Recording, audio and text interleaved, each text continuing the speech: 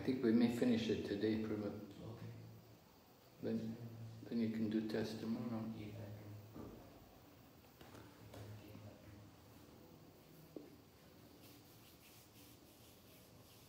Even if you feel one more day is needed, that is fine also. Mm-hmm. There is no problem with that. Okay. But if today is finished, that is also fine. Let's see how it goes. It's a question whether I work with the slideshow or work with the book, the text. As you feel comfortable. There is no such constraint. There is no such constraint. We already have tried it. Yeah, yeah. So that class is there already.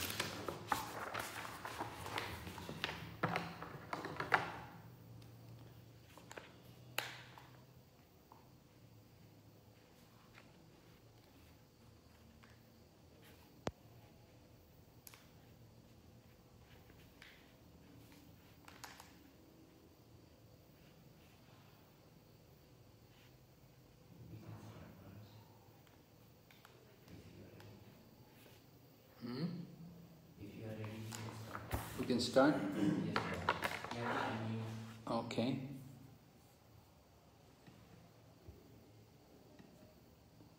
You are muted by host. Yes.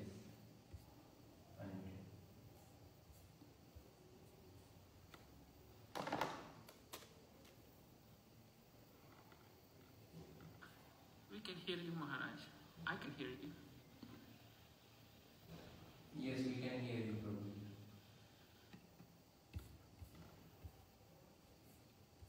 Okay.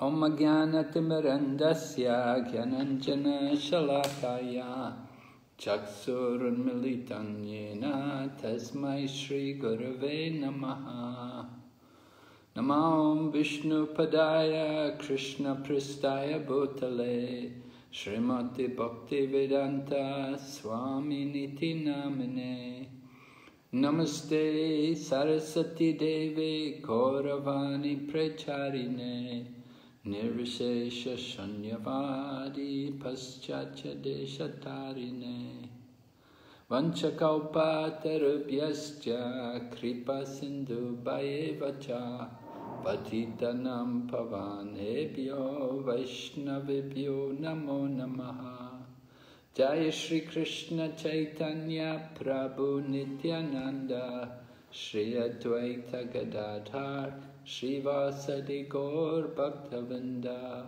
Hare Krishna Krishna Krishna Hare Hare Hare Rama Rama Rama Hare Hare. So welcome everyone to our ongoing study of the Nectar of Instruction for the Bhakti Sastri course. Last night we began looking at text number 9, and we were hearing about the hierarchy among different places. You know, some places are even more powerful and purifying than other places. Not everything is the same. It's not all one. You know, we're following the Vaishnava philosophy as taught by Chaitanya Mahaprabhu. For the Mayavadis, it's all one. Everything is one. They see the whole material world as illusion. And they don't give much importance to holy places. But for the devotees, we give a lot of importance to holy places. And some places are even more important than others. So we were hearing about the hierarchy as described by Rupa Goswami. He was talking first of all about the Vaikuntha planets, how the Vaikuntha planets are superior to the material world. Right? And then, higher than Vaikuntha, Ganga Prasad Prabhu, do you know what's after Vaikuntha? That is Mathura. Mathura, right. Why? Krishna took his appearance there. Yes, the birthplace of Lord Krishna, Mathura. Right. There's Mathura district and there's the Mathura capital, the city or the town. And I think they're speaking about the town because they talk about the birthplace of Lord Krishna. So Krishna's birthplace is there in the town of Mathura. And there's a temple built there now, big temple. There's also a mosque just next door. So it's interesting to go there. And after Mathura then, Ganga Prasad Prabhu? Higher than Mathura? The 12 forests of Vrindavan. Yes. Where Krishna had pastime with his cowherd girlfriends and their boyfriends. Right. Krishna performed Rasa Leela there in the forests of Vrindavan. So that's even more special than Mathura, because Krishna is there with his very intimate devotees, the gopis. And even higher than Mathura? Higher than Mathura is Govardhan. Higher than Vrindavan is Govardhan. Because? Because Krishna lifted it with his own hands and protected the devotees for days. Yes. So Govardhan Hill, very sacred, very special. When we go to visit Vrindavan, we like to go to Govardhan and perform parikrama around the hill, 24 kilometers. Quite a good walk. Takes about 4.5 hours or 5 hours, depending on how fast you can walk. So Lord Krishna picked up the Govardhan Hill and called all the devotees and all the cows also. They all came under the Govardhan Hill. And Krishna protected everyone from the wrath of Indra. But then even higher than Govardhan Hill is the Radha Kund. Yes. Why? Why is Radha Kund so special? Because Krishna had many pastimes with Radha and the cowherd girls and their mates there. Right.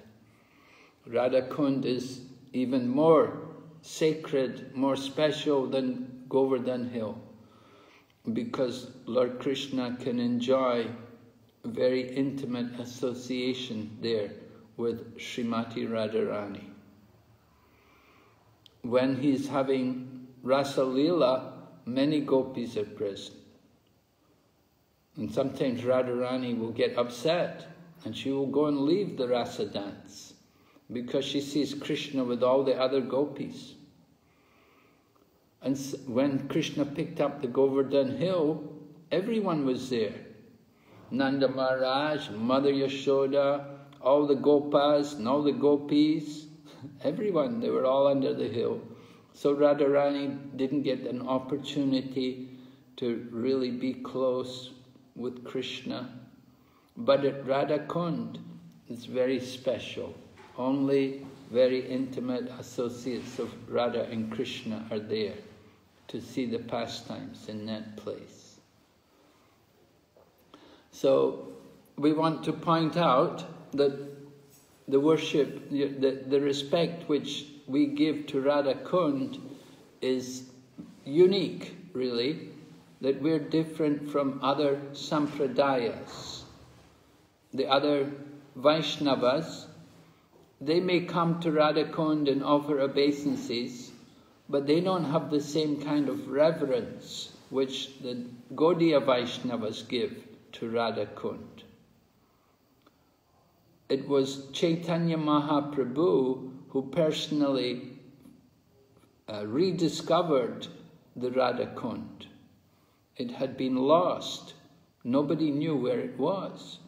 Rupa and Sanatan were there. They didn't know where it was. Lord Chaitanya personally came there in Vrindavan, and then he found out where he discovered it. Even the local people didn't know.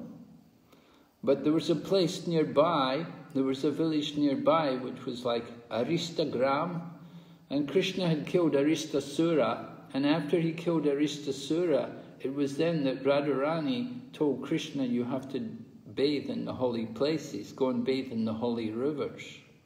So Krishna said, I don't need to go there, they'll come here. So all the holy rivers came there and poured their water and created Shamakund. And then Radhakund was also created with the water from Manasaganga and the holy rivers. So Lord Chaitanya personally took his bath there. At the time when he came there, it was simply a rice field. And he took his bath there and told the devotees, this is Radhakund. So later on, Rupa and Raghunath came and lived there, and they were able to purchase the land, and then gradually they got more support and people contributed, and they were able to make the nice kunda which is there today. Actually, there's a pastime that one man, he had a lot of money, and he was going to take the money to Badarik Ashram in the Himalayas. But when he was en route, he had a dream.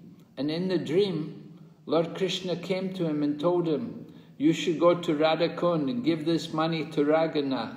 He needs the money to develop Radhakund.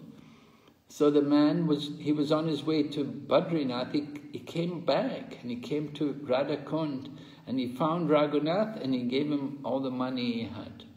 So Raghunath could develop Radhakund more, make a nice bathing ghat, and gradually more and more people came and contributed, and they could make it, the place which it is today.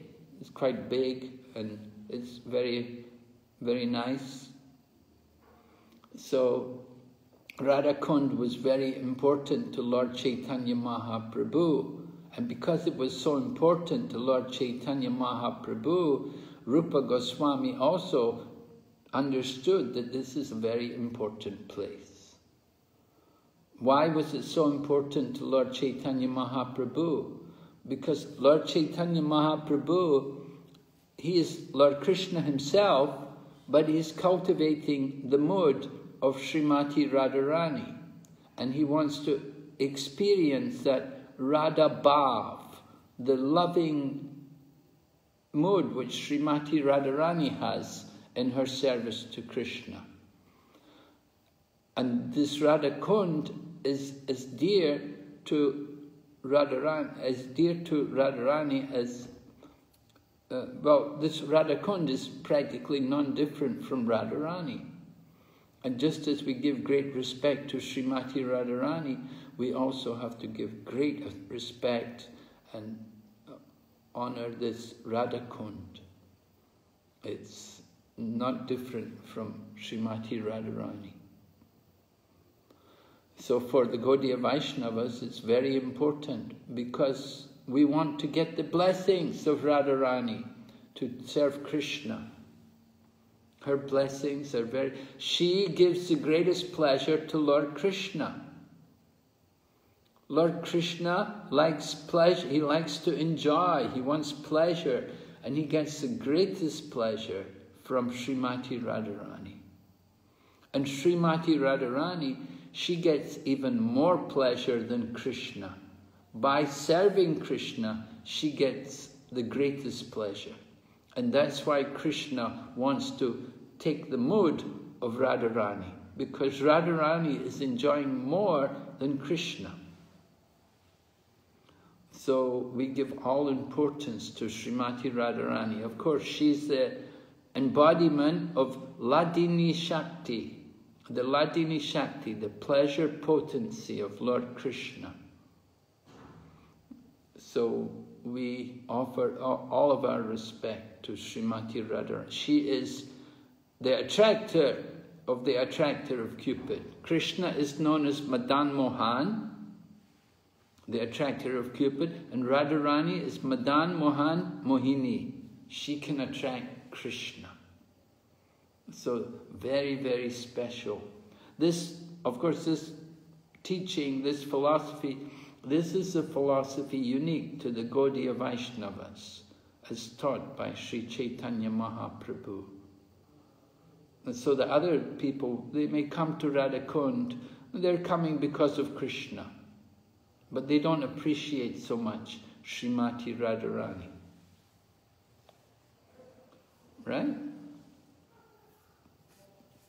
So, I was looking through the objectives, what we want to cover, the different points which we're meant to cover in this course. So it's mentioned, discuss Rupa Goswami's Upadesha Saram, the essence of all advice. Would someone like to tell us what was the Upadesha Saram, the essence of all advice? We covered that already, right?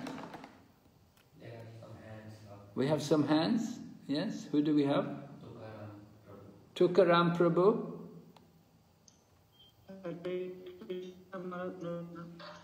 Kalam nayed akhilam iti updesha saram. The sum and substance of all the updesh is to 24 hours engage in Krishna consciousness. 24 hours a day to engage in Krishna consciousness.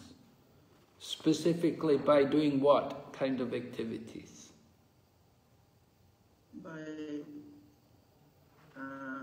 constantly engaging in chanting, hearing, and this of Krishna, serving Krishna with our senses. Yes, we should be constantly absorbed in chanting the holy name of Lord Krishna and discussing his qualities and his pastimes and his activities. Right? Nam, Guna, Rup, Lila. All of these things. This is the business of the devotees of Krishna, to constantly relish and discuss and recite all the glories of Lord Krishna, 24 hours a day. And one can also, it was recommended, one could also reside in Braja, if possible. All right, so Rupa Goswami has given us the Upadesha Saram. What is the relevance of this Upadesha Saram to ISKCON? How do we relate to this as devotees of Krishna in the ISKCON movement? This Upadesha Saram, Rupa Goswami is talking about residing in Braja and 24 hours a day chanting the holy name. So how is this relevant in our ISKCON society? Would anyone like to tell? What is your thinking on this? There are many hands, I think there are many hands. There are many hands? Yes. Oh good, let's hear from them. Ananta Pandit Prabhu. Ananta Pandit Prabhu?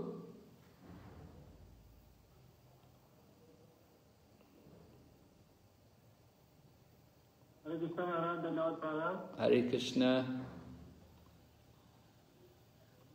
Jadi relasi hubungan antara Upadesha Saram ini dengan ISKCON adalah jadi di dalam ISKCON bagaimana ajaran-ajaran ini Rupa Goswami ini diaplikasikan dengan how the teachings of Rupa Goswami be applied sadhana bhakti in our sadhana bhakti, like chanting our prescribed rounds, 16 rounds, following the Vedic Bhakti principles, and gradually we will renounce the urges, and after that one becomes steady, and by the guidance of a spiritual master, one would then get permission to stay in Braja and get further guidance there. So, under the guidance of a more advanced devotee. So is that actually necessary for all of us in ISKCON, that we have to go and reside in Braja? Apakah perlu bagi semua untuk mengembangkan pure Bhakti Maharaj, Krishna Prema, to develop pure prema bhakti, terhadap to develop the attachment for the holy name, mendengar tentang lila hearing about the Lord's pastimes. And so is he saying we have to go to Vrindavan to do that?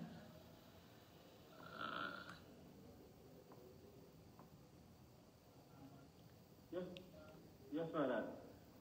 Well, I don't think that's true. I don't agree.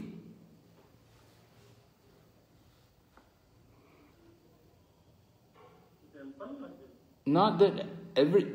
Do you think you cannot become a pure devotee unless you go and reside in Vrindavan? No, Maharaj. We can become pure devotee, but the mood must seem like as Vrindavan. We can do in a temple like that. We stay in your temple, doing sadhana also. Yes, right. And yes, we can do it in our own temple. We can create the Vrindavan atmosphere wherever we are. We can create the mood of Vrindavan, the Vrindavan atmosphere. We have Tulsi, cultivate nice Tulsi, and you have the deities, you have your temple room, you have the holy name, we have the books, the Bhagavatam. We don't need to go to Vrindavan, but we can create the Vrindavan mood wherever we are. This is the purpose of ISKCON. Not that everybody has to go and live in Vrindavan and sit down in Vrindavan to become a pure devotee. But wherever we are, we can make that place as good as Vrindavan. We can have pictures even, you can take nice pictures of the Govardhan Hill, and you can put up nice pictures if you like to meditate on the Govardhan Hill. We can have also, we can keep cows, just like you're in Bali. Do you have cows there? Does anybody keep cows in Bali? Yes, Maharaj, we have cows. Good. So that's very nice. Yes, we have 20, more than 20. So we keep cow, we can see it all in relation to Krishna. We can see it all as Vrindavan. Wherever we are, that is Vrindavan. The devotees are there, everything is there. It's a replica of Vrindavan. So, this is our mood in ISKCON. And Srila Prabhupada's mood and mission is to create these holy places around the world. And you know, it's the presence of the devotees that make a place holy. And Prabhupada didn't have a very good opinion about Radha Kund, because he had seen that some of the people there, many of them are quite degraded. And they're not really qualified to be living in Radha Kund. One time, one of the devotees from Vrindavan, he'd gone there to Radha Kund, and Prabhupada found out. Prabhupada sent one of his senior men there to go and bring him back. Don't let him stay there. Tell him to come back here. Prabhupada wasn't eager for us to go there to Radha Kund. He liked us to be in our temples, stay in our ISKCON temples. And that's where we can do good hearing and chanting. We will hear Prabhupada's teachings. And we will get the proper mood and the proper message. Okay? So, thank you, Prabhu. All right, so then we spoke about the hierarchy of spiritual places. The next, it says, explain why the importance of Radha Kund cannot be realized by devotees in other Vaishnava sampradayas. Right? I've tried to explain that Sri Chaitanya Mahaprabhu has taught us the very special position and significance of Srimati Radharani. We have to understand that before Lord Chaitanya's time, people were not worshipping Radha and Krishna. they would simply worship Krishna. It was Chaitanya Mahaprabhu, through his teaching, he explained the position and the importance of Radharani, that she is the pleasure potency of Lord Krishna, and Lord Krishna is never alone, but he's with his eternal consort in the form of Srimati Radharani. And so it was Janava Devi, the consort of Lord Nityananda. She would often go to Krishna temples and she would add a deity of Radharani beside the deity of Krishna. So, you know, we're saying like in the last 500 years, it's become more popular for Radha and Krishna to be there. But previously, you'll find it was just Krishna. Krishna on his own. Prabhupada never liked these pictures. If somebody painted a picture with just Krishna and maybe some light, some effulgence coming out of the head of Krishna, Prabhupada said, this is Mayavadi. He said, this is the impersonal mood. They simply think like that. That it's all energy, just energy. Krishna is just energy. And they're thinking the Brahman is the supreme and Krishna comes from the Brahman. So Prabhupada was very particular about things. He said, Krishna is never alone. We have Krishna Balaram, we have Radha Krishna, we have Krishna and Mother Yashoda. We don't just have Krishna on his own. So this is due to the teaching of Chaitanya Mahaprabhu.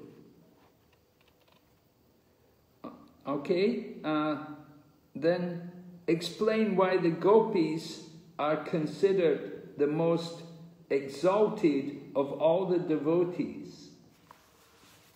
Why are the gopis considered the most exalted? Well, that's going to come up. Maybe when we go to the text, we can see that. Let's go back to the text.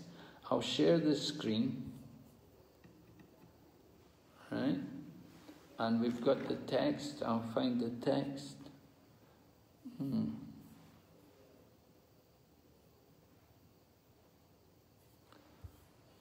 Somewhere.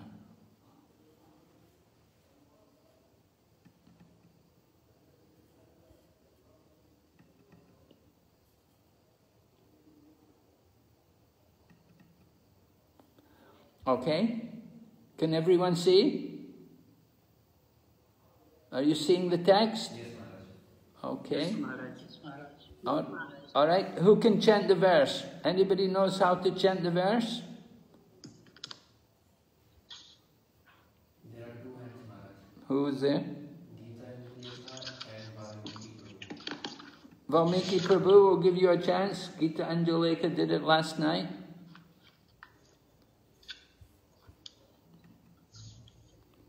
Valmiki, you're going to chant. Please chant the verse.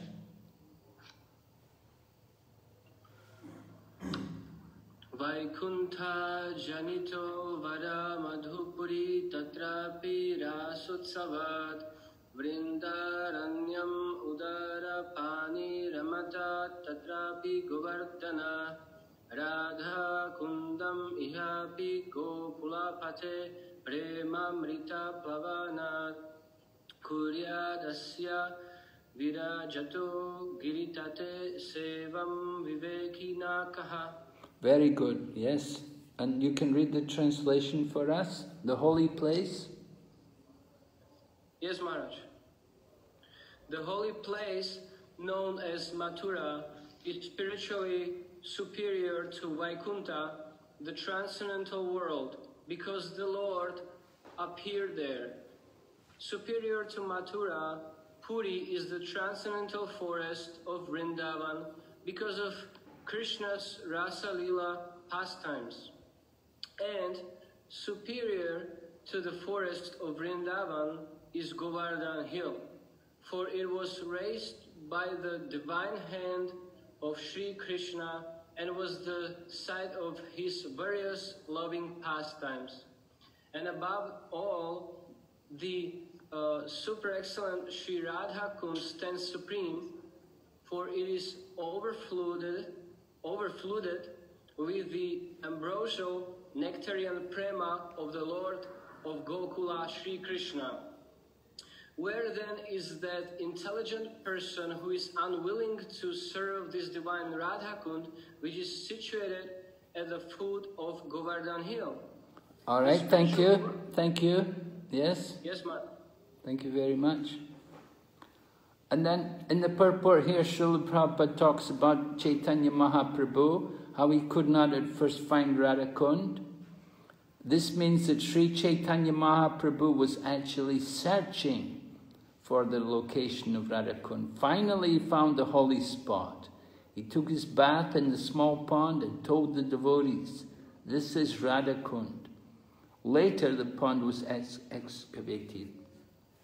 Srila Rupa Goswami has given much stress to Radha Kund because of Sri Chaitanya Mahaprabhu's desire to find it. Who then would give up Radha Kund and try to reside elsewhere? Right? So we see, for example, in Mayapur, there's a temple of Srila Bhakti Siddhanta Saraswati, and there he has a Govardhan Hill, and he has also Radha Kund and Shama Kund at the side. They created their own Radha Kund and Shama Kund. So, like that. Let's go ahead, text number 10. Gita Indulekha Maharaji, you can chant text number 10. Karmibhyo parito hare priyataya vyaktim yuyur jnanina tebhyo jnan vimukta bhakti parama premanis ekstata tebhyasta pashupal pankadrishastabhyo pisaradhika preshta tadvat tadiyam sarasi tamna shretka kriti. Wow. And Shall I read the translation? Yes, please. The Shastri said that of all types of fruitative workers, he who is advanced in knowledge of the higher values of life is favored by the Supreme Lord Hari. After many such people who are advanced in knowledge, Jnanis, one who is practically liberated by virtue of his knowledge, may take to devotional service.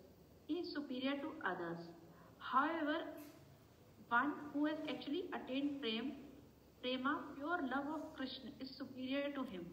The gopis are exalted above all advanced devotees because they are always totally dependent upon Krishna, the transcendental cowherd boy. Among the gopis, Srimati Radharani is the most dear to Krishna. Her Kund lake is as profoundly dear to Lord Krishna as this most beloved of the gopis. Who then will not reside at Radhakund and in a spiritual body surcharged with ecstatic devotional feelings?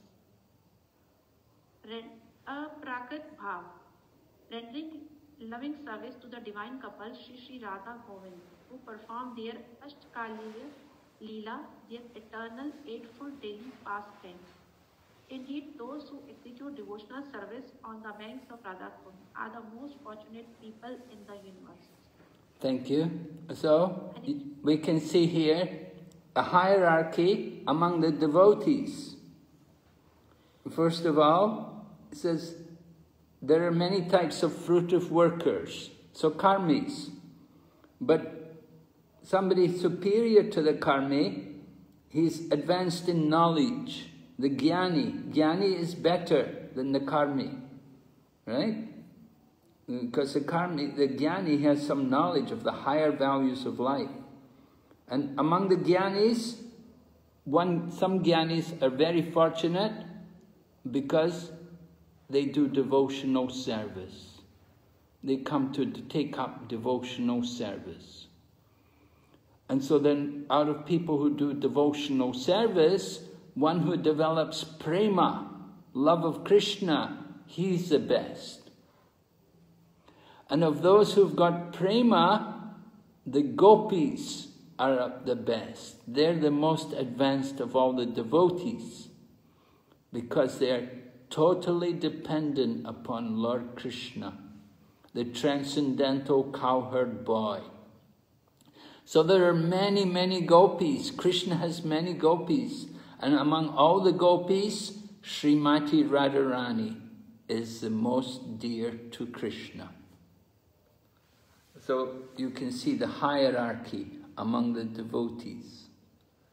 And then it goes on to explain about Radha Kund, that her Kunda is as dear as she is dear, not different from her. And he speaks about the Astakaliya Lila, the eightfold pastimes.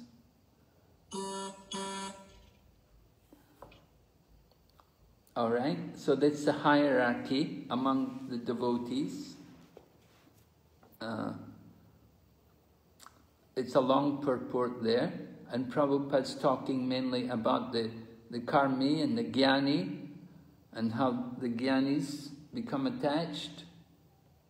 Or among the karmis, first of all he explains about karmis, that some karmis are just vikarmis. They don't follow any principles, just gross materialists.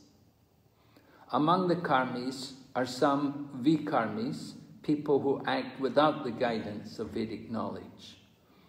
Those who act on the basis of Vedic knowledge perform sacrifices for the satisfaction of Lord Vishnu and to receive benedictions from him. Right? So these are the karma yogis, you could say, like they act according to, or karma kandi, they act on the basis of Vedic knowledge, perform sacrifices for the satisfaction of Lord Vishnu and to receive benedictions. So karma kandi, that would be.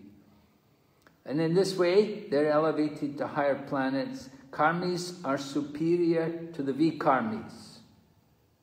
Yes, vikarmis are sinful. Karmi is pious, he's not sinful, but he's materialistic. But Prabhupada said, they are faithful to the direction of the Vedas and are certainly dear to Krishna.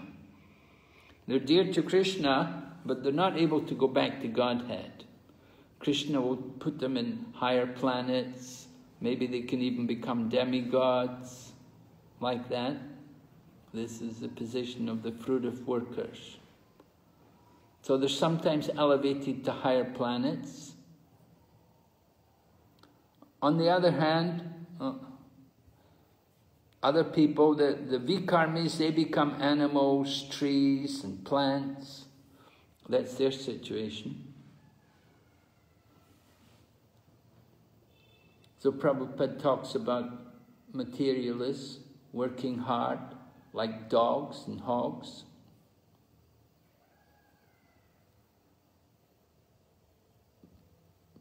But they have not understood the purpose of human life.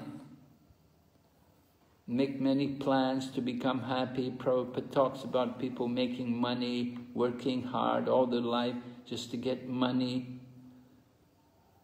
And they don't think about the higher purpose of life. Materialists do not know that in the next life they will be degraded and that all their activities simply serve as parabhava, their defeat. And Prabhupada quotes Srimad Bhagavatam, how they'll be defeated. So we should be eager to understand Atma Tattva. So that is the jnani. Out of thousands and even millions of ignorant people wasting their time gratifying the senses, one may come to the platform of knowledge, understand the higher value. Such a person is called a jnani. Jnani knows that fruitive activities will bind him and cause him to transmigrate.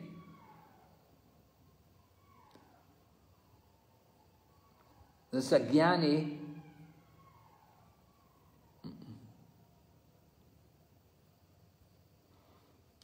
is superior to a karmi because he at least refrains from the blind activities of sense enjoyment.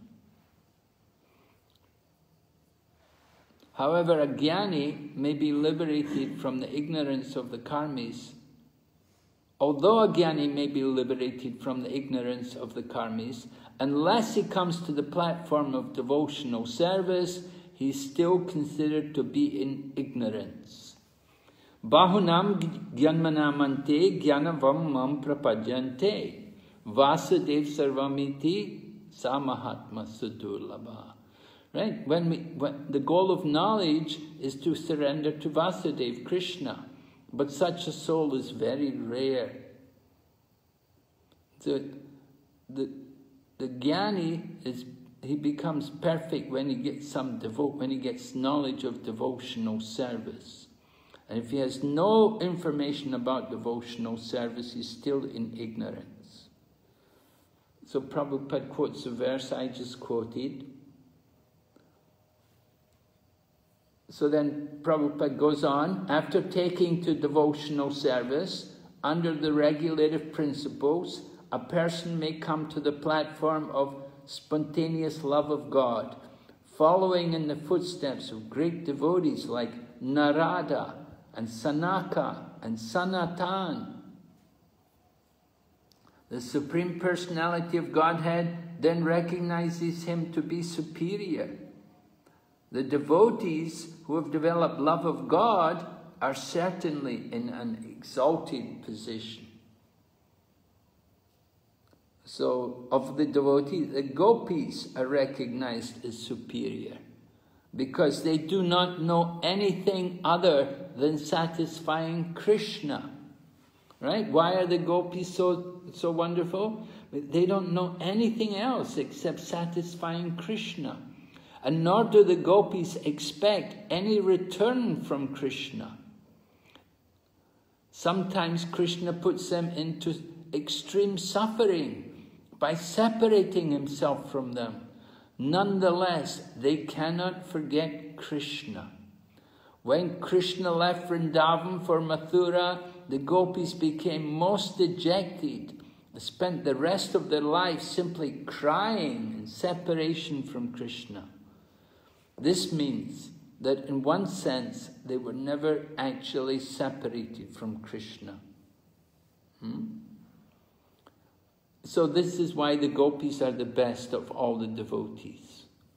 Because they serve Krishna without any expectation of anything in return. They don't want anything for themselves. And they don't have any other purpose in life other than satisfying Krishna.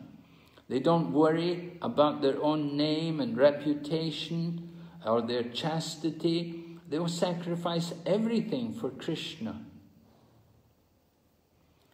So then Prabhupada goes on to explain, there is no difference between thinking of Krishna and associating with him.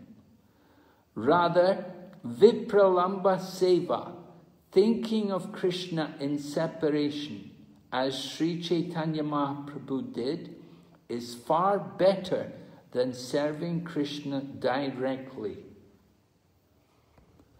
Thus, of all the devotees who have developed unalloyed devotional love for Krishna, the gopis are most exalted.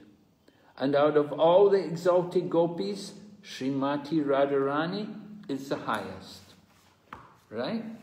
So, we want to understand this point about Vipralamba Seva. This is also mentioned here as one of the objectives which we want to understand. It says,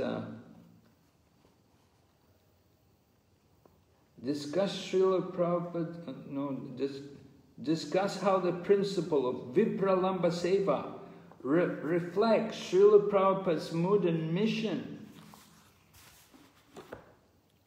Srila Prabhupada's mood and mission to serve Krishna in that mood, Vipralamba Seva, in separation. That is the mood of the gopis. So Srila Prabhupada is teaching all of us to cultivate this mood of the gopis, serving Krishna in separation. And this was the mood of the Goswamis, who were all followers of Sri Chaitanya Mahaprabhu. Indeed, Sri Chaitanya Mahaprabhu also felt separation from Krishna. he was cultivating that mood of separation from Krishna. He was living in Jagannath Puri, and he would see the ocean there as the Yamuna, and he would see the sand dunes as the Govardhan Hill, and he would see all the gardens around. It would remind him just of like he was in Vrindavan. And he would be anxious, where is Krishna? Where is Krishna? One time he asked, where is Krishna? And Gadadhar said, he's in the heart. He's in our heart. And when Lord Chaitanya heard it, he began to rip at his skin and tried to tear his skin. He wanted Krishna to come out of his heart. And Gadadhar Pandit had to pacify Lord Chaitanya Mahaprabhu and tell him, just wait, just now he's coming, just calm down, just now he will come. And Mother Sachi was watching, and she was very concerned when she saw her son try to rip open his heart. And she really appreciated Gadadhar, how Gadadhar had taken care of Lord Chaitanya and pacified him and calmed him down. So Prabhupada also encourages us, all of us, to feel separation from Krishna. And in the mood of separation from Krishna, then we will chant the glories of Krishna and we will discuss topics of Krishna. This is the mood of the gopis. This is what the gopis did. When they would be burning in the fire of separation from Krishna, they would be able to pacify themselves by remembering the Lord's pastimes and chanting his name and discussing his wonderful qualities. So Srila Prabhupada wants all of us to advance in Krishna consciousness. And our advancement depends on how much we can remember Krishna. And if we can cultivate this mode of separation from Krishna, then it will help us to become more absorbed in thinking of Krishna. All right, and then now talking about Srimati Radharani. Why is she the best of all the gopis? We hear the gopis are the best of all the devotees. Now why is Srimati Radharani the best? What is so special about her? No one can excel the devotional service of Srimati Radharani. Indeed, even Krishna cannot understand the attitude of Srimati Radharani. Therefore, he took her position and appeared as Sri Chaitanya Mahaprabhu, just to understand her transcendental feelings. In this way, Rupa Goswami gradually concludes that Srimati Radharani is the most exalted devotee of Krishna, and that her Kunda, Sri Radhakund, is the most exalted place. This is verified in a quotation from Laghu Bhagavatamrita, as quoted in Chaitanya Charitamrita. Yatarada priya Vishnos tasya kundam priyam tata sarva gopishu saivaika Vishnor atyanta vallabha. Just as Srimati Radharani is dear to the Supreme Lord Krishna, Vishnu, so her bathing place, Radhakund, is equally dear to Krishna. Among all the gopis, she alone stands supreme as the Lord's most beloved. Therefore, everyone interested in Krishna consciousness should ultimately take shelter of Radhakund and execute devotional service there throughout one's life. This is the conclusion of Rupa Goswami in the 10th verse of Upadesh Amrita. So, Srimati Radharani is described here that she has the greatest love for Krishna. Of all the devotees, she has of all the gopis who have pure love for Krishna, that her love and her mood in the service of Krishna is the most pleasing to Lord Krishna.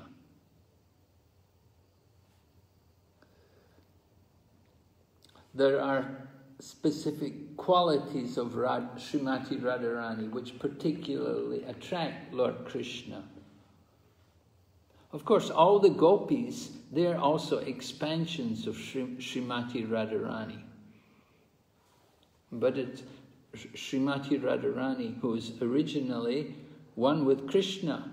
Radha and Krishna are originally one, but they separated themselves for the pleasure of Lord Krishna. So as I said, Srimati Radharani embodies the Ladini Shakti, the pleasure potency of Lord Krishna. And how does she give the Lord pleasure? It's described, one of the qualities, special qualities of Radharani is her cooking. That she's a very wonderful cook. She got blessings from Durvasa Muni. The Durvasa Muni had come to her house and she had served him very nicely. And he gave her the blessing that whatever she cooks will be just like nectar. So every day Lord Krishna has to go out into the fields with the calves.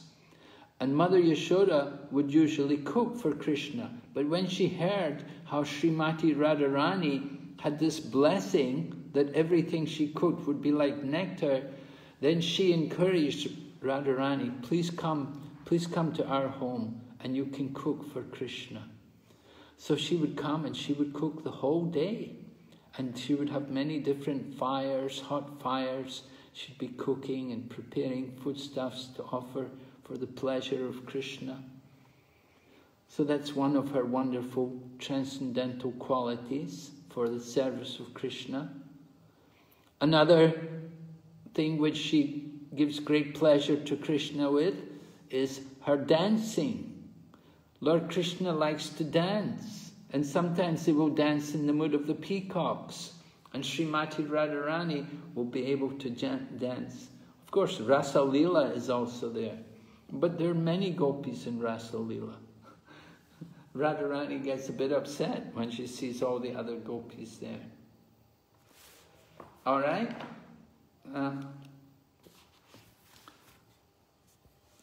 We have a PowerPoint. Let me go to the PowerPoint and we'll show you some of these points which are made here in the PowerPoint.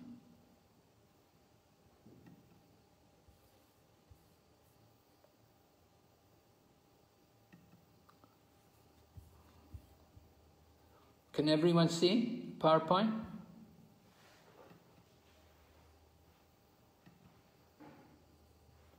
Everyone's able to see? Yes, Maharaj. Yes, Maharaj. Yes, Maharaj. Yes. Okay. Oh, what happened? Like slide show is all the way on the top. Huh? All the way on the top. From here? Yes. Play from start. Okay.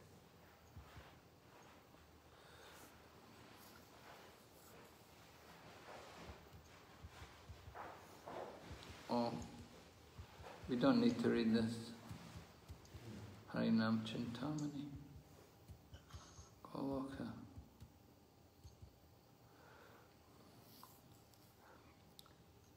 Here's a nice verse. Can someone read this verse? Someone who knows it? Sadananda Ramchandra can read?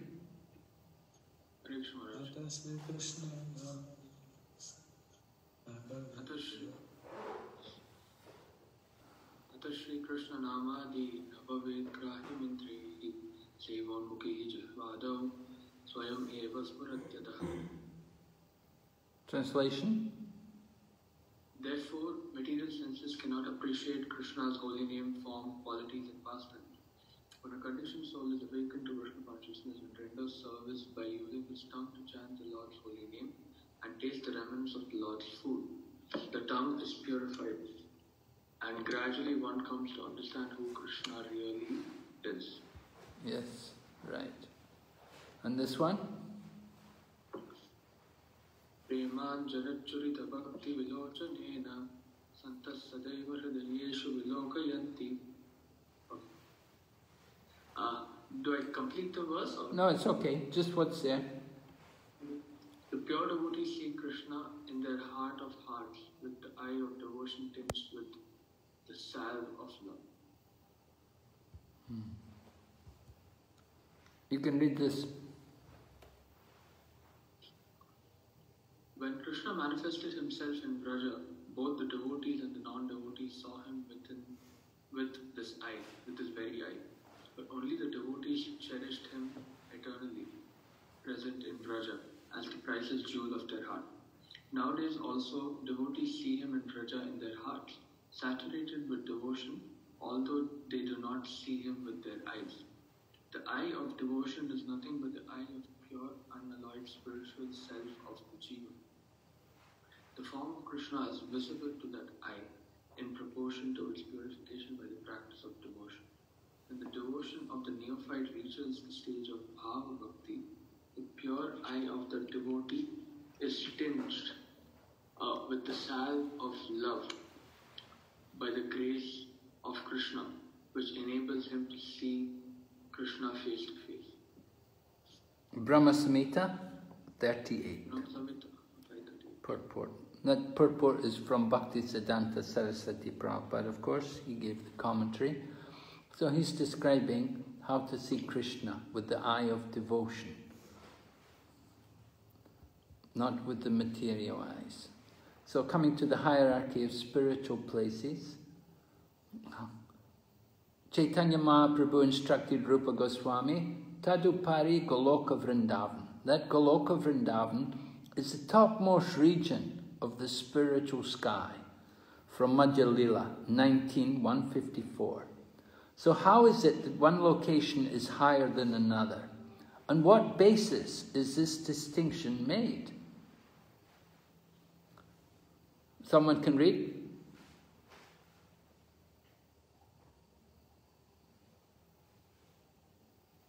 Hare Krishna. Yes, please read, Mataji. Hare Krishna. The exchange of spiritual happiness between Krishna and his devotee, in which Krishna is controlled by his devotee, is compared to an ocean of nectar into which the devotee and Krishna plunge. This is the verdict of learned scholars who appreciate Krishna's opulence. Madhya Lila, 19:229. Hare Krishna. So it's spiritual happiness. Krishna takes pleasure in being controlled. We can see Mother Yashoda binding Krishna. This is for Krishna's own pleasure. He's taking pleasure in this, the loving exchange with his mother. Mataji, can you continue reading? Yes, Maharaj. On the platform of conjugal love, attachment for Krishna, rendering service unto him, the relaxed feelings of eternity and the feelings of maintenance all increase in intimacy. On the platform of conjugal love, the devotee offers his body in the service of the Lord.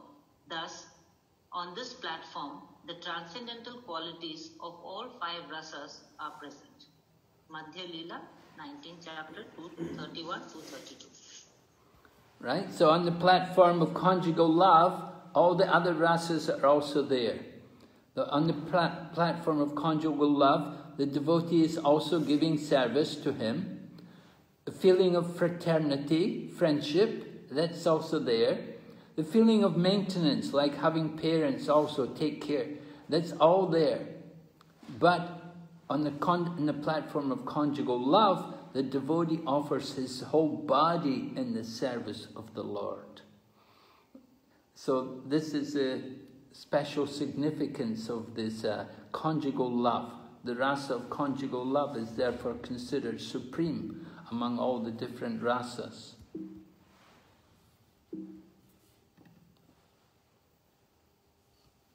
Yes, Manaji? Yes, Maharaj. During the rasa dance, Krishna did not exchange loving affairs with Radharani due to the presence of the other gopis. Because of the dependence of the others, the intensity of love between Radharani and Krishna was not manifest. Therefore, he stole her away. Madhya Lila 8:102. Yeah, Krishna's dancing Rasa Leela. There are many gopis present. And different gopis, they come from different places. We know there's the Shruti Charas, the personified Vedas who come as gopis.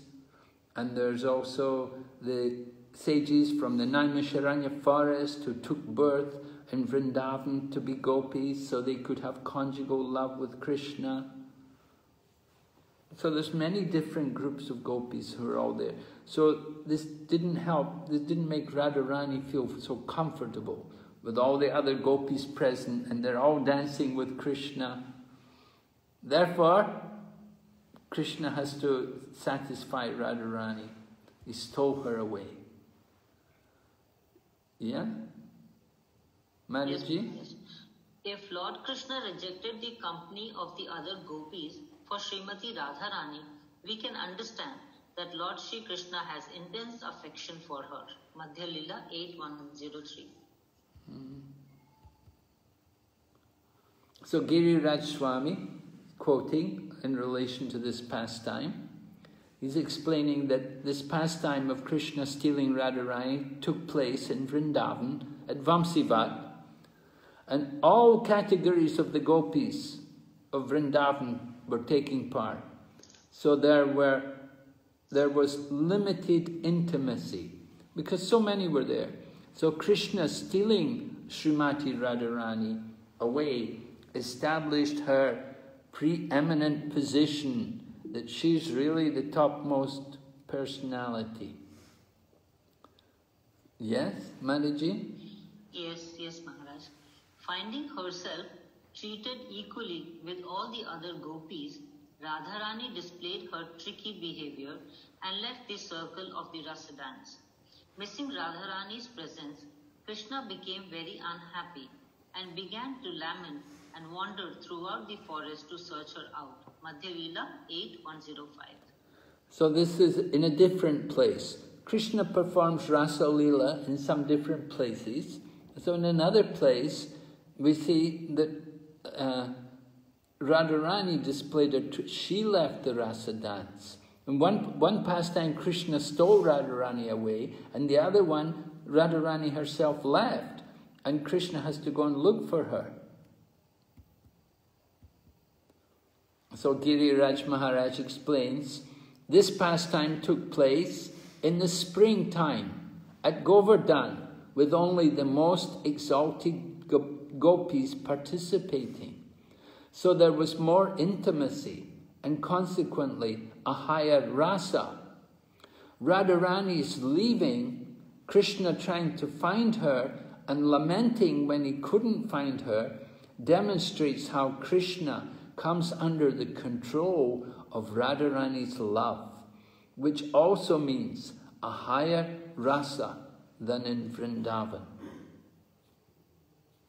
Right? So the pastime over there in Govardhan was a little higher than what happened in Vrindavan.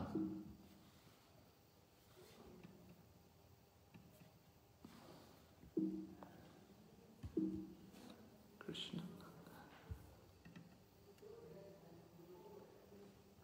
Yes, Manaji? Yes, Maharaj. Among the loving affairs of the gopis, Ramananda Rai continued, Srimati Radharani's love for Sri Krishna is topmost. Indeed, the glories of Srimati Radharani are highly esteemed in all revealed scriptures. Just as Radharani is most dear to Sri Krishna, her bathing place Radhakund is also dear to him. Among all the gopis, Srimati Radharani is supermost and very dear to Lord Krishna. Madhya Lila 898-99. Giriraj Maharaj says, only Radharani's closest gopi friends could participate in the pastimes at Radhakund. So there was even more intimacy here than in Govardhan, and thus a higher rasa. Okay, so now we have a chart here just to show you the difference between the different places and the different rasas, right? On the left side here in the bottom, Shantaras. Shantaras is in Vaikuntha, and we will find detachment from material desires and attachment to Krishna in Shantaras. And the stage of Dasyaras, which is also there usually in Vaikuntha, we will see detachment and attachment to Krishna, along with service. At Santaras is no service, but at Dasharas one will do service. And then Gaurava Sakyaras means it's like a relationship between Krishna and Uddhava. They're not equal. Uddhava doesn't think himself equal to Krishna. He gives a lot of respect to Krishna. So that's also in Vaikuntha, offering respect to Krishna. And there's, again, it's detachment and attachment and service. But when you come to the other kind of friendship, Vishramba Sakyaras, then you're really equal. That's like the cowherd boys. They fight with each other and they climb on Krishna's back, and Krishna can be defeated by another cowherd boy. So this is Vishramba. This is different from Gaurava Sakyaras. Gaurava Sakyaras, there's some difference. Although there's some friendship, they're not really equal. But Vishramba Sakyaras, they're equal. So you can see there's another condition added. Along with detachment and attachment, service, there's also confidence of fraternity, confidence of that friendship. And then parenthood, Vatsalya Ras, which is also there in Vrindavan. You get, in addition to the other quality, you get also maintenance. That Nanda Maharaj and Mother Yashoda always want to feed Krishna and keep Krishna clean and protect him. And then in Madhurya Ras, you find it in Vrindavan. It's also at Govardhan, and it's also at Radhakund. And with Madhurya Ras, there will be everything there, as well as offering one's body for the service of the Supreme. So you can see the hierarchy among the different rasas there. Different devotees, right? We put here, it says, in intimacy and love increasing, right? And pleasure of Krishna increasing, and pleasure of devotee increasing as you come to the higher ras. Madhurya Ras, the topmost pleasure for Krishna and for the devotees, and the greatest intimacy and love. Maharaji? Yes, Maharaj. Lord Krishna has made a firm promise for all time. If one renders service unto him, Krishna correspondingly gives him an equal amount of success in devotional service of the Lord.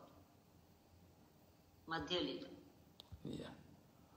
Right, and here's the verse from Bhagavad Gita, which is quoted in the Madhya Lila also. Yes. Should I read, Maharaj? Yeah, please. Yes. Ye yatha mam prapadyante tam tathaiva bhajamyaham mama vartmanu vartante manushya partha sarvashaha. According to Lord Krishna in the Bhagavad Gita 4:11, as all surrender unto me, I reward them accordingly. Everyone follows my path in all respects, O son of Pratha. Yes. Go ahead. In Srimad Bhagavatam 10:32-22, it is said that Lord Krishna cannot proportionately reciprocate devotional service in the Madhurya Rasa. Therefore, he always remains a debtor to such devotees. The devotees in Madhurya Ras, they give everything for Krishna. They'll give their whole body for Krishna's service. So Krishna says, I can't repay you. I'm a debtor. I can't pay you back. Please read more. I am not able to repay my debt for your spotless service, even within a lifetime of Brahma. Your connection with me is beyond reproach. You have worshipped me, cutting off all domestic ties, which are difficult to break. Therefore, please let your own glorious deeds be your compensation. So So famous, the very famous words of Lord Krishna that he says in Naparayeham, I'm not able to repay you for what you've done for me. You've done so much for me.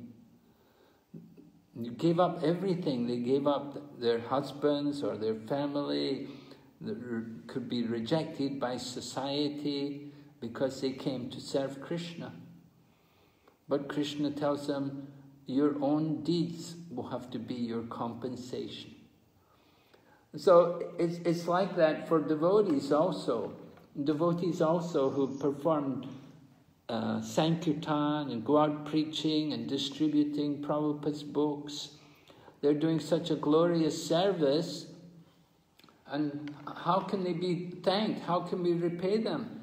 We cannot really thank them enough, because they're doing such wonderful service. They have to be satisfied with their own deeds. They have to be satisfied. That's their compensation, that their own glorious activities are for their compensation. So we have to be convinced that you're doing the highest service by preaching and distributing Krishna consciousness. And actually, devotees who go out on Sankirtan and distribute Krishna consciousness, they're in the mood of the gopis.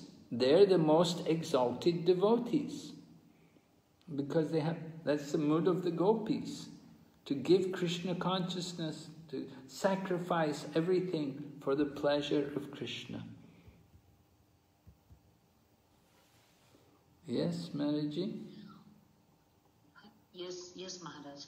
Although Krishna's unparalleled beauty is the topmost sweetness of love of Godhead, his sweetness increases unlimitedly when he is in the company of the gopis. Consequently, Krishna's exchange of love with the gopis is the topmost perfection of love of Godhead. Krishna and his devotees become perfectly intimate in conjugal love of Godhead. In other mellows, the Lord and the devotees do not enjoy transcendental bliss as perfectly. So, this is Madhya Lila 8:94, describing the perfection there in the dealings between the gopis and Krishna, and how they give the greatest pleasure to Lord Krishna. And the gopis themselves, they're getting even more pleasure. So, discussing why Srimati Radharani is very dear to Krishna now, we're going on, and there's a verse here quoted. Let's see the translation. Yes? Someone else like to read?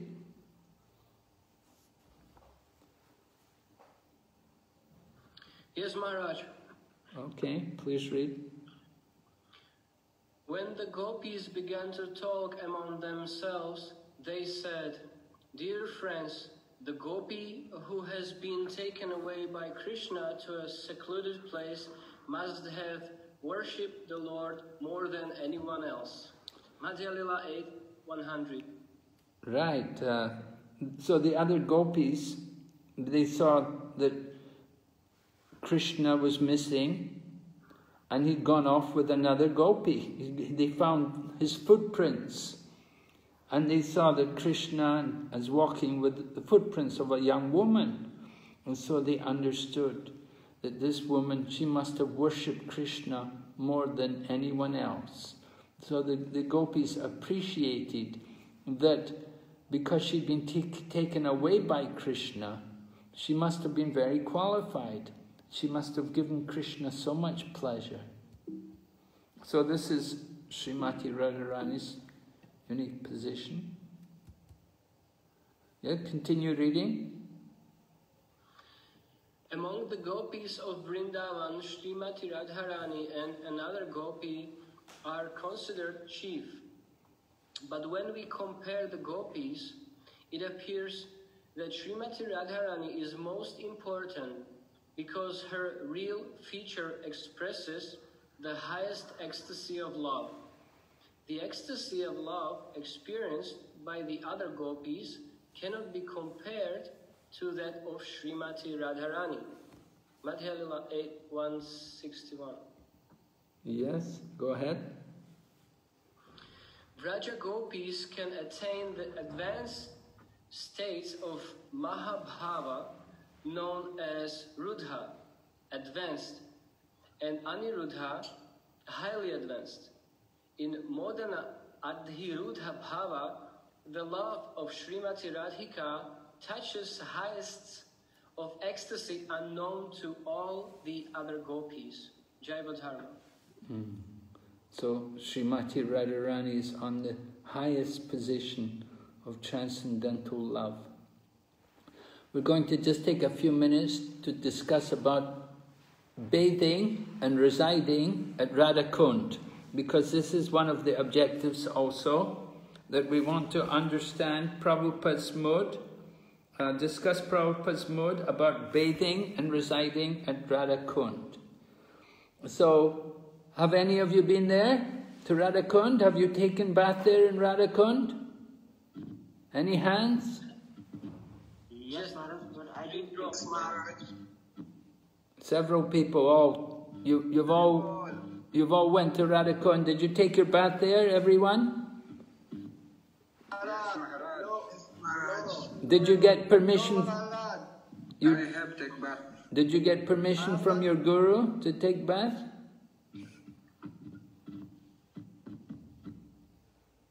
Did you get permission? How many of you got permission from your guru to take bath?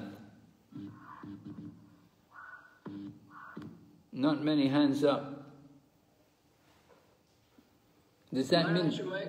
My Guru Maharaj told me that I can just put myself 3 drops of the Radha Kund. Your Guru Maharaj told you take 3 drops on your head, right? Right.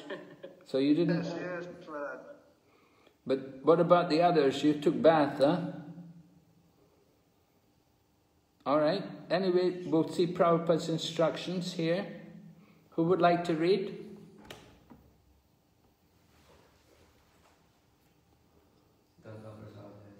Ganga Prasad will read. Yes, Maharaj.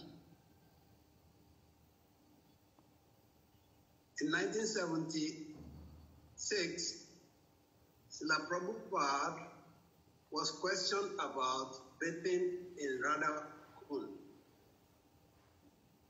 Was it all right? He gave assent and guidelines how it must be done. With utmost reverence and respect, devotees went and a number of them began to sport, splashing and behaved frivolously. Srila Prabhupada found out, became furious and banned bathing in Radha Kund. However, Srila Prabhupada's purport from Sri Upadeshamrita and the Acharya's commentary clearly enjoined us to take bath there. What is to be done? Srila Prabhupada gave permission according to time, place, and circumstance, and we do it likewise. Go ahead. The injunction, however, to bathe in Radha Kund is set down in scripture in a permanent form, including Prabhupada's purport. We can understand Prabhupada's anger had to do with the neophyte attitude of enjoying spirit, offensive to Srimati Radharani, to the spiritual principles of bathing in Radha Kund. The conclusion is that we should adopt the serious, mature, reverential mood desired by the Acharyas, take bath there for our eternal spiritual benefits. A ray of Vishnu, preface, Rupa Vilas Das. Thank you, Prabhu. Thank you, Maharaj. So, very clear there that you should get permission from your guru before you do it, because your guru will know if you're qualified to bathe in Radha Kund or not. We should be qualified. We should be very serious and mature and have that proper reverential mood. Otherwise, Prabhupada said, we just kick Radharani in the face. That's very offensive. So, Srila Bhakti Siddhanta Saraswati and Bhakti Vinod Thakur, they have a house in Radhakund. So sometimes they would stay there. And it was mentioned one time Bhakti Siddhanta Saraswati Prabhupada gave a lecture to the Babajis there at Radhakund. So they came, but when they heard that he was speaking on the Upanishads, they all left, because they just wanted to hear about Gopi Bhava. They just wanted to hear about Leelas. They didn't want to hear philosophy. So Bhakti Siddhanta Saraswati described this Radhakund has become a place for neophytes or sahajas. Many people, they go there and they imitate Raghunath Das Goswami. Raghunath Das Goswami was living there and he would take bath 3 times a day in the Radhakund. And so many people, they go there and they try to imitate Raghunath Das, but they're not on the spiritual standard of someone like Raghunath Das Goswami, who was a very great devotee. Now what some of the devotees do when they go to Radhakund, I know Govinda Maharaj took a group of his disciples there one time, and they cleaned everything around Radhakund. They got brooms and buckets of water, and they cleaned, they swept everything around the Radhakund, made it nice and clean. So that's one way you can go there and do service for Radhakund. Another thing you can do is do parikrama around, do dandabat parikrams around Radhakund, offering obeisances as you go around the Radhakund. Or just simply go around the Radhakund and offer obeisances. Just as we circumambulate Tulsi, we can circumambulate Radhakund. It's not that we have to all go in and take bath there. As Prabhu said, we can take 3 drops and put them on our head and offer obeisances. But if you're strongly desiring to enter in and take bath, get the permission, get the sanction from your guru, and then you can do it. Someone like to read this?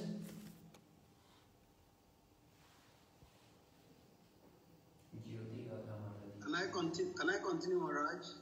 Well, we've got some other people, give them a chance. Okay, Maharaj, thank you. Who?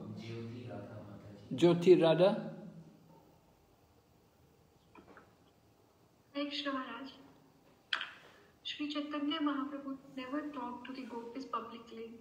The real Vrindavan is not to eat prasadam and sleep, but to follow the advice of Vrindavan Chandra and broadcast his message. That is his message. That is Vrindavan. Vrindavan Dham is worshipable. Don't commit an offense here. Take it as Chintamani Dham.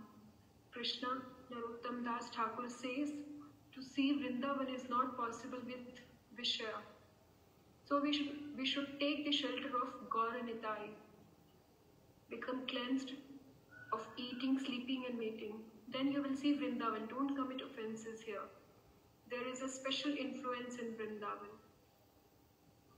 SPL 43, beginning the temple of Krishna Balaram. Right? Prabhupada lecture at the beginning of the Krishna Balaram temple. And Prabhupada quotes Narottam Das Thakur that it's not possible with Vishaya. Vishaya meaning material desire. So long as we have material desire, we cannot see the holy Dham. And so Prabhupada was very concerned. We should behave properly and we should develop the purity. And so don't commit offenses. Very important. Okay.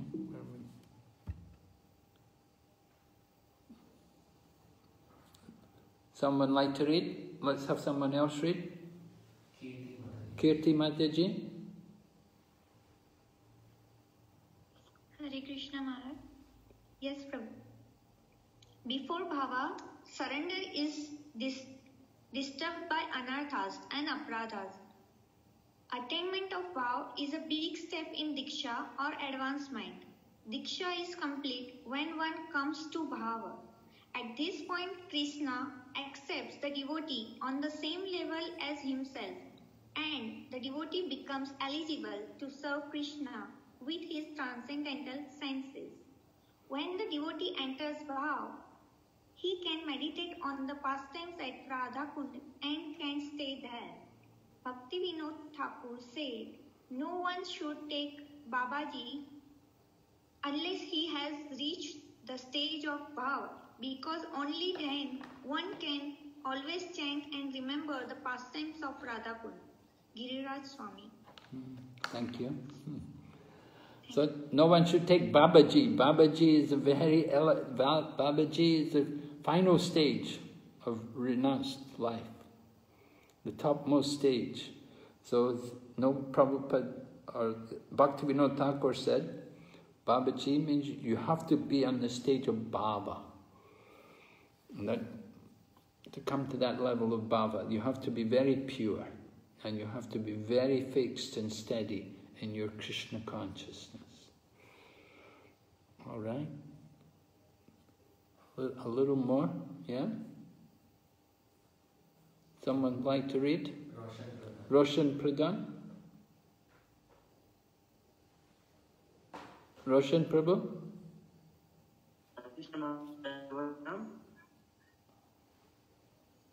Of many times, of the many objects of favored delight and of all the lovable damsels of Brajbhumi, Srimati Radharani is certainly the most treasured object of Krishna's love, and in every respect her divine Kunda is described by great sages as similarly dear to him.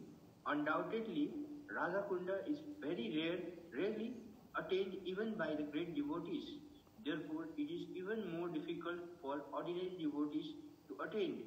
If one simply baths once within those holy waters, one's pure love of Krishna is fully aroused. Yeah. Yeah. Nectar of Instruction, text 11. Yes. Right. Someone else like to read?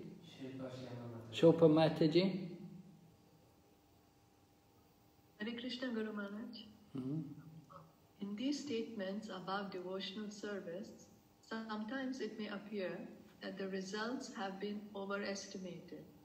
But actually, there is no overestimation. Some devotees, as revealed scriptures give evidence, have had immediate results by such association, although this is not possible for all. For example, the Kumaras immediately became devotees simply by smelling the incense in the temple. Go ahead.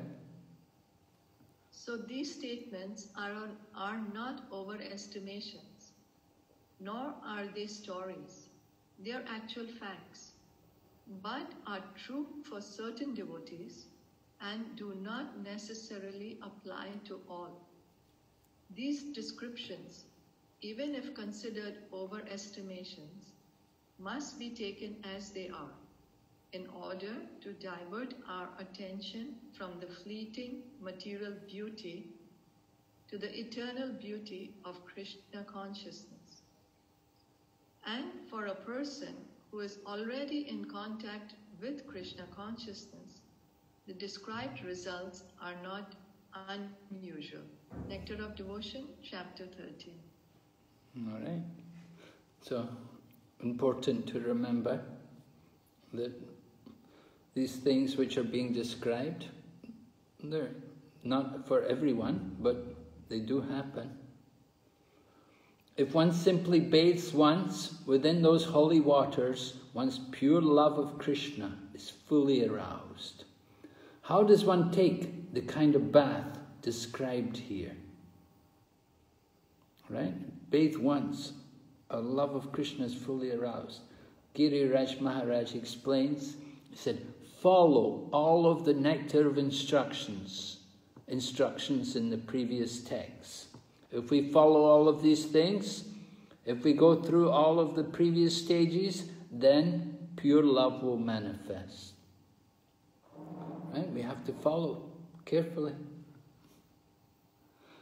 What is described in text 10 is Bhava Bhakti, preliminary stage of love of God. Swarup Siddhi, one lives in the body, but within the body one has realization of Krishna, of our eternal spiritual form and of our service to him. But one is not qualified to enter Krishna's pastimes. At Vastu Siddhi, one enters Krishna's pastimes. At the same time, one should be following the line of Chaitanya Mahaprabhu. So, we have to follow Lord Chaitanya.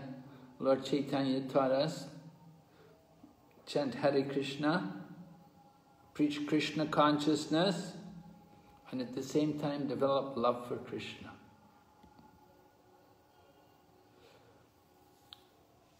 Quotation here, when devotional service is situated on the transcendental platform of pure goodness, it is like a ray of the sunlight of love for Krishna. At such a time, devotional service causes the heart to be softened by various tastes, and it is called bhava, or emotion. So, defining what is bhava, right? The heart becomes soft, pure goodness, transcendental platform of pure goodness. All right, someone like to read? Nice quote here, Srila Prabhupada.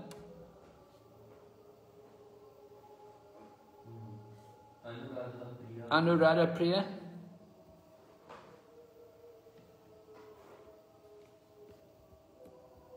Anuradha Priya, yeah?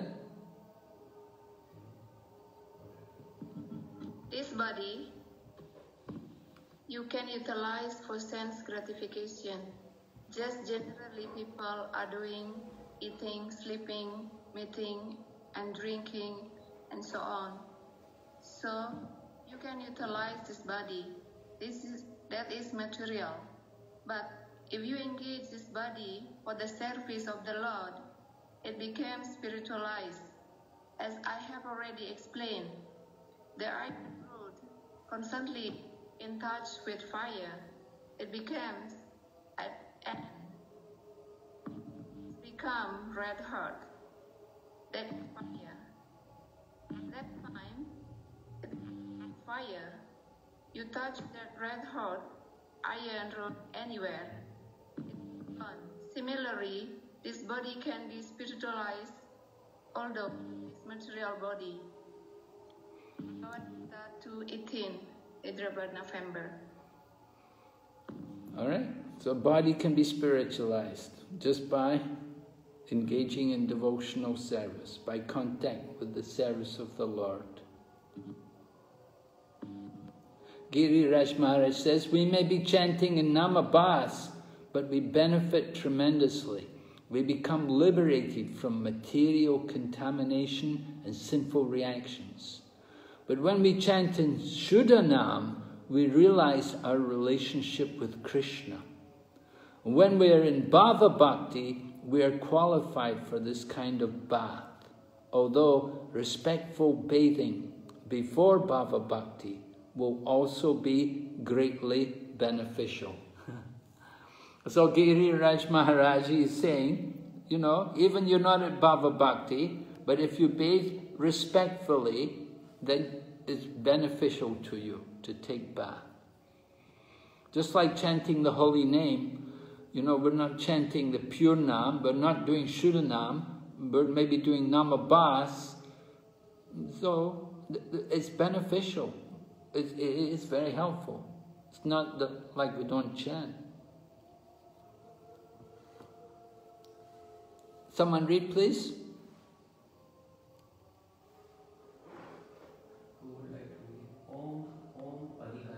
Om Adhikari Prabhu. Yes, Maharaj. By devotional service, only one is elevated to the transcendental planet Goloka Vrindavana. And there is only the devotional service for the activities of devotional service, both in this world and in the spiritual world, are one and the same. Devotional service does not change. The example of the mango can be given here. If one gets an unripe mango, it is still a mango, and when it is ripe, it remains the same mango, but it has become more tasteful and relishable. Similarly, there is devotional service performed according to the direction of the spiritual master and the injunction and regulative principles of Sastra, and there is devotional service in the spiritual world, rendered directly in the association with the Supreme Personality of Godhead, but they are both same. There is no change. The difference is that one stage is unripe and the other is ripe and the more relishable. Srimad Bhagavatam, 4th canto, 9th chapter, purport of text 11. Here you can see a diagram showing the progression. You can see in the bottom the unripe mango, and then the mango is becoming ripe, a little sweet, sour, and on the top you've got the fully ripened mango. So on the bottom we've got surrender and association of devotees, and then doing sadhana bhakti, devotional practice, then coming up to bhava bhakti, and then prema bhakti, pure love. So the example of the mango is shown there. And here on the right, the different stages, from Shraddha to Sadhu Sangha, Bhajana Kriya, Anartha Nivritti, Nishta Ruchi Asakti, Bhava and Prema. Right? So we want to come up. You can see. Increasing sweetness. So we explained the hierarchy of spiritual places. Right? You're all clear about that? I think we explained why the gopis are considered the most exalted of all the devotees, because they sacrificed everything for the pleasure of Krishna, and they didn't want anything in return. And why Srimati Radharani is the most dear to the Lord? Because she has the greatest love for Krishna of all the gopis. She has the most love and she gives him the most pleasure. And Prabhupada's mood towards bathing and residing at Radhakund. You can do it, but do it with the utmost care and respect and caution. Remember, any offences committed there, you get severe reactions, 100 times or 1,000 times what you would normally get for an offence.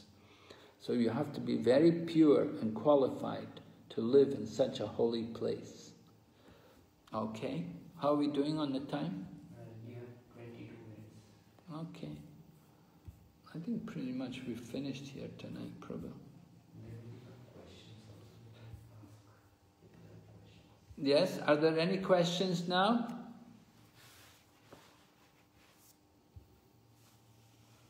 Do we have any questions? There is one question, Maharaj, on the chat. Okay, on the chat we have a question. Recently I have come across a new name, Swami Narayan, 1781 to 1830, from the state of Gujarat. Their followers are preaching that Swami Narayan is the supreme Godhead. Krishna is his incarnation only, and they are comparing him, Swami Narayan, with Chaitanya Mahaprabhu and preaching, building temples all over the world. Not sure what the question is, but this is what he said. It's addressed to you, Maharaj, but I don't see any question, so I just read everything.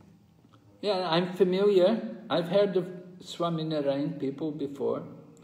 I know they don't chant Krishna's name, they chant Swami Narayan's name. And there is a question from Tukaram. But they're very well organized and they're very efficient in building temples. If someone wants to build it, if they want to build a temple somewhere, they have like a factory and they ship all the parts and pieces and you can build your temple yourself. They have all the parts and pieces ready and they just ship it to you and you can put up your temple. They're good at that. I think the question, he's added the question right below the... Okay. Did Prabhupada or any of our previous acharyas explained anything about the Akshaya Purushottam Sampradaya? And how do we need to deal with their philosophy? Akshara Purushottam Sampradaya. Oh, is that the Sampradaya of the Swami Narayan? Yes, Maharaj. No, I don't know. No, Prabhupada never mentioned it. Prabhupada never mentioned it. They were not very prominent in Prabhupada's time. After Prabhupada left only, they became more prominent and more active. But they're very organized and very good in, getting money. They're people, many of their members, they're in the diamond business. They make quite good money and they're quite good in construction as well.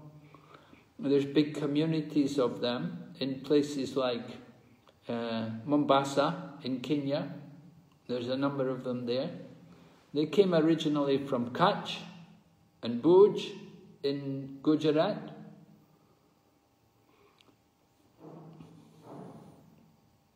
But, I don't see any links to, I don't know, their sampradaya is not connected to, there are 4 bona fide Vaishnava sampradayas. There's no mention of their sampradaya. I don't know where it comes from. Then how do we need to deal with them, Maharaj?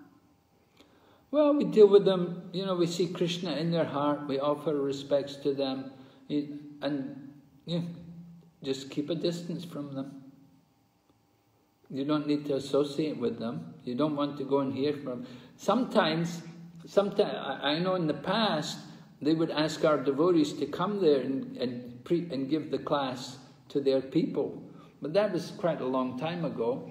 I think in recent times they're much more organized and they've got their own preachers. And they don't have generally it's more of a community thing. Their members are all from the one community. Generally they're Gujaratis. They have managed to build up some schools. I saw down in Andhra Pradesh, they've got a big school there, I think. So, but if you go to, they have some places, they have like a big, it looks like a town. You go in, there's nothing going on, it's just a statue of Swami Narayan, and and they don't, you just wonder what is it, what's going on? Nothing. But they do have the... But they are comparing exactly, their deities are actually like Chaitanya Mahaprabhu, only Radha Krishna and Chaitanya Mahaprabhu, how our deities are there. They are similarly Swami Narayan and Radha Krishna they are putting. Yes. Yes, I know. Oh, they even built a big temple in London, and they got the Queen of England to come there, and the Prime Minister of England went there 2 or 3 times, because they 100 temples and 3,800 centers are also there. It's very common. Well, they're a big community. Gujaratis are spread all over the world. You see? Generally, 98% Gujarati, all from the one community, from the Kutch, from Bhuj. If anybody comes with that philosophy, then how can we deal with that philosophy? Well, you can ask them, what is your scripture? Do they have any, what scripture do they use? Usually, they may use Srimad. They are also using Bhagavad Gita, Bhagavatam, all the Vedas, they are bringing that only and same thing. Okay, so we don't need to disturb them. They have their philosophy, just leave them. Better just to keep a distance from them, And We have some friendship with them. You know, they're doing their preaching, we do our preaching. No problems. They're very well organized. We learn, we can learn from them how to organize nicely. Yes, ma'am. All right. Tukaram Prabhu has a question. Hare Krishna Maharaj. Maharaj, I have a question. In the chart you mentioned that in Vaikuntha there is Shantaras and Dasyaras and Gaurav Sakhyaras. And Maharaj, like relationship between Narayan and Lakshmi, so that is conjugal relationship. So that is also part of Vaikuntha. So is it correct? Well, conjugal relationship, or is it just a Dasyaras? Relationship between Lakshmi and Narayan. What is we see Lakshmi? What's she doing? She's massaging the feet of Lord Narayan. Right? That's Dasyaras. Right? She's in the mood of the servant of Lord Narayan. So can't we say like just like relationship between Krishna and Rukmani, it is Swakiya conjugal relationship. So Lakshmi and Narayan also Swakiya cannot like is it said can it be interpreted like that? Swakiya, they're married. Yeah, well, if you like. Generally, you know, we see the Chaitanya Mahaprabhu discussed what did Lakshmi do. You know, Lakshmi went to Vrindavan to do tapasya because she wanted to get into Rasa Leela, right? So she went to Vrindavan to do tapasya, to try to get entrance into Rasa Leela. And she for a long time she spent there in Vrindavan doing austerity to try to qualify to get into Rasa Leela. But she couldn't do it. She couldn't enter into Rasa Leela. Why not? Because she's the goddess of fortune. She's a queen. She's opulent. She cannot take the mood of the gopis. You want to enter into Rasa Leela, you have to have the mood of the gopis. You have to be willing to become like a cowherd woman. And even the personified Vedas, they wanted to enter into Rasa Leela. They had to take birth as gopis. And then only in the body of the gopis they could take part in Rasa Leela. So Lakshmi, she cannot give up her queenly opulence. So that's the point to understand about Lakshmi. She wants, but it's not her nature. Therefore she got the blessing that she could reside as a lion on the chest of the Lord. But generally we see Lakshmi massaging the feet of the Lord.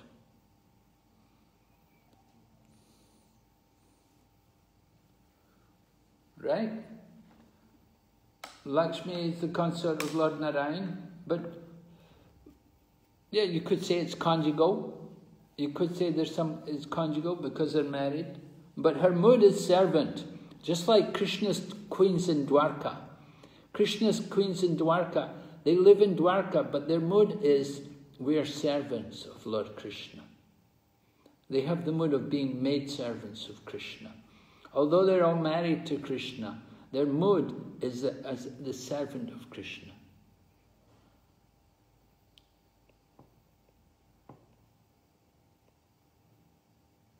Of course, that mood is there in conjugal love. In conjugal love, that mood of being the servant is also there. All the rasas are there in conjugal ras. So the mood of being the servant, the mood of being the friend, the mood of being the maintainer, it's all there within conjugal ras.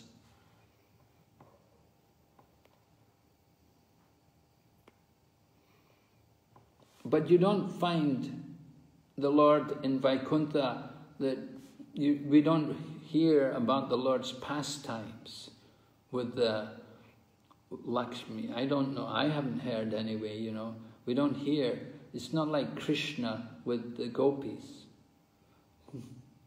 Krishna's, the pastimes of Lord Krishna, which are performed for the pleasure of his devotees. The devotees get great pleasure from just taking part in the Lord's pastimes or witnessing the Lord's pastimes. The gopis get pleasure from seeing Krishna with Radharani. We don't hear about the goddesses of fortune getting pleasure from seeing Lakshmi with Lord Narayan. But the gopis, they're happy to make arrangements for Lord Krishna to be with Srimati Radharani. And Radharani, she will make arrangements for other gopis to be with Krishna. So very special dealings which take place between Krishna and the gopis. You don't find these kind of dealings between the Lord Narayan and Lakshmi, the goddess of fortune. It's a different mood. That's the point. So the predominant mood in Vaikuntha is Dasyaras. Although they're married, the mood is mainly Dasyaras. Some women are like that. Some men are very lucky. They have a wife, she's simply the servant. She simply serves her husband. Understand? Yes, Okay, on the chat we have another question. Does devotees in other rasas also experience separation?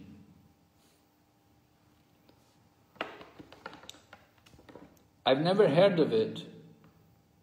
Devotees in other rasas, do they experience well, the cowherd boys, you could say the cowherd boys, they experience some separation. Yeah, they're very attached to Krishna, but it's not in the intensity of the separation of the gopis. The fire of separation felt by the gopis due to their intense attachment and love of Krishna was much, much greater than the mood of separation which the other rasas feel. Although it can also be there, but certainly Mother Yashoda also felt separation from Krishna. Mother Yashoda's eyes were always filled with tears after Krishna left Vrindavan to go to Mathura. Mother Yashoda was always crying for Krishna. She couldn't stop crying for Krishna. So that separation was there also, but it was particularly highlighted among the gopis, and that was what was described in Srimad Bhagavatam to us. And Lord Krishna also sent Uddhava there and Balaram there to pacify all the residents of Vrindavan, because all the residents of Vrindavan were feeling separation for Krishna. But they particularly noticed the intense affection of the gopis, and particularly Srimati Radharani. And we have that incident where Radharani begins speaking to the bumblebee, describing the bumblebee as being a messenger from Lord Krishna. So this kind of ecstasy, of course, it's all ecstasies, and we heard this evening how Srimati Radharani has the greatest ecstasy and love for Krishna. Right? Another question, Hare Krishna Maharaj, please explain those two terms, Vatsu Siddhi and Swarupa Siddhi. Vatsu Siddhi. Vatsu Siddhi, I don't know that term. Vastu. Vastu, is it? Vastu Siddhi. In the slide it was there. In the slide it was there. Vastu Siddhi and Swarupa Siddhi. Well, Swarupa Siddhi is our eternal form. Right? Our eternal form in relationship to Krishna in the spiritual world. That's Swarupa Siddhi. Our eternal form. That, somebody is a gopi, somebody's a cow, somebody may be a tree. We can take different forms for the service of Krishna. In the spiritual world, all the living entities are pure devotees, and all different forms of life are there. And these different living entities, they can change their bodies also, they can change their form, simply for the pleasure and for the service of Krishna. So that's Swarupa Siddhi, the spiritual form. Vastu Siddhi, Vastu Siddhi, I don't know. It was mentioned in the slide that at Bhav stage. At the Bhava stage? It is not, the Vastu Siddhi is not there, but in the Prem stage that is Vastu Siddhi. Vastu Siddhi, oh okay. So the love of God, one has got that Vastu Siddhi, perfection. One has come to that perfection while still in the material body. Swarupa Siddhi is spiritual body. Vastu Siddhi, you still have the body. You're still embodied in this material world, but you've become perfect. Right? Okay. Any other questions? Still have 5 minutes. I have an announcement, but after the class I have to make an announcement. Odina raised a hand. Yes, Dinavaso Prabhu has a question. Hare Krishna, Maharaj Dandavat Pranam. Hare Krishna. Saya ingin bertanya, tadi Maharaj menjelaskan di sini, orang yang mengajarkan dan memberikan selain Krishna, itulah sebenarnya mod dari para gopi. Di mana seorang mengorbankan dirinya untuk kepuasan Krishna. Jadi bagaimana sebenarnya kualifikasi seorang mengajar? So that they sacrifice their own comforts for Krishna consciousness. That his question is, could a new or neophyte devotee do also this preaching? All right. So the question is, I was talking how the devotees on Sankirtan are like in the mood of the gopis because they're sacrificing everything for the pleasure of Krishna and trying to distribute love of Krishna and Krishna consciousness to others. So he's asking, can a neophyte devotee also, can they also what? Can a neophyte devotee also do preaching? Oh, can a neophyte devotee also be a preacher? Can he also be in the mood of the gopis? Well, yeah, preaching and thus be in the mood of the gopis. Well, we do have that, you know, in our ISKCON society, we try to prepare devotees for preaching. We try to give them some training, some education, study the basic knowledge. To preach Krishna consciousness, you don't need to know very much. You just need to be able to use what you know. And just like, you know, if you know you're not the body, you know, that's a good start, a good thing to talk to people about in the public, in ordinary people. You know, if you go up to people and tell them, you know, you're not the body, you know, it's a shock to people. It's something new to them. And so even a new devotee can do this kind of preaching. You don't have to be a big scholar. You don't have to know a lot to preach Krishna consciousness. But you have to be convinced. You have to believe what you're saying. And then you can make the right impression on people. So anybody can be a preacher. Krishna conscious. You know Krishna is God and we're Krishna's servant. That's preaching. There was a little girl, when the first devotees went to England for preaching, then later on they went to India also for preaching. There was one couple, they had a young child, little girl, only a few years old, and she would walk around with a picture of Krishna and say, this is God, He is God, we're His servants. And Prabhupada heard, he said, this is expert preaching. He said, this is the best preaching. So yes, a new devotee can also preach. But it's important to also behave. So sometimes new devotees don't quite know they don't know how to behave so well. So the training is also important. People have to be taught how to behave properly, not to be reckless and not to be wild and to be polite and mannered, respectful. So these are some points. But yeah, everyone who comes to the Krishna consciousness movement, they should be given an opportunity to do some preaching, because this is our family business. Book distribution, take some books and go out and talk to people about Krishna. It's a very satisfying experience. If you can get someone to take a book, and if you can make someone into a devotee, it's very satisfying to bring someone to Krishna consciousness.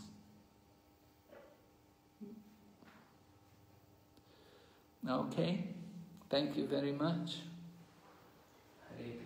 All right, so we'll finish here tonight. Are we going to have class tomorrow? Do you want to have, or do we have? Thank you, Maharaj. Well, I could do text number 11. All right, we could do that tomorrow night. It's just about Radha.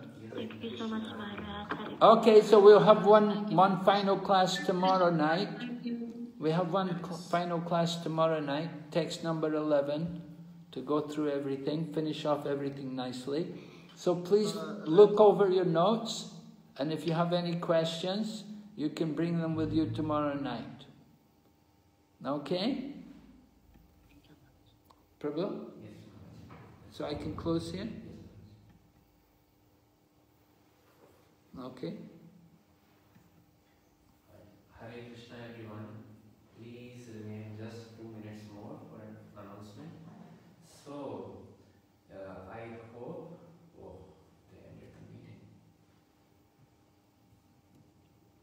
they ended the meeting. They ended the meeting. Oh, Krishna. Okay, anyway, I'll send them a message on WhatsApp.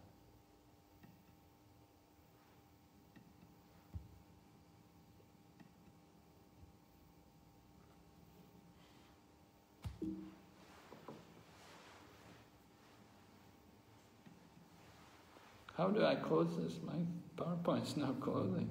PowerPoint is not closing? Yeah. You mean the slideshow? Yeah. What should I press? The slideshow is closed, Maharaj. But just a second.